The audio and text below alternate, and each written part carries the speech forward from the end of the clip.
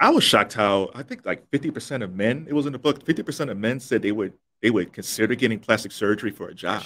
for sure, for Yeah. sure. And then 70% of Koreans say they have no issue with plastic surgery at all. It is not considered a stigma. And I don't come down on Korean culture for this.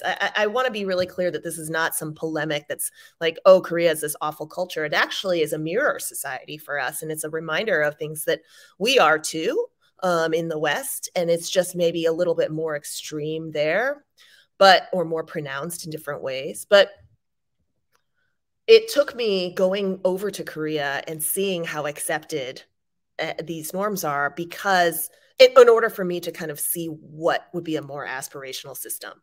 But the reason why Korean men are totally down with getting plastic surgery, that there's no taboo or stigma around it, is because it really does cost you if you don't get it.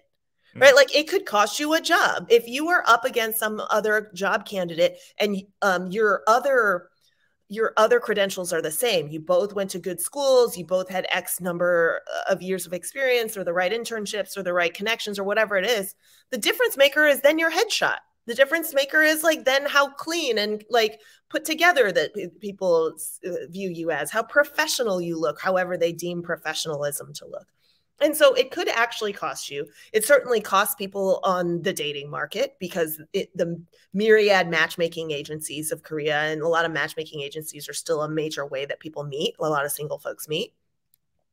They use a very complicated system of metrics and weights to decide how attractive you are and who to pair you up with. And so it goes down, it gets broken down to your bra size and your height and your weight and whether you're hairless under your arms and all these things that are, it seems like we are really getting broken up into little bits and judged by specs in the way that devices are, in the way we talk about devices.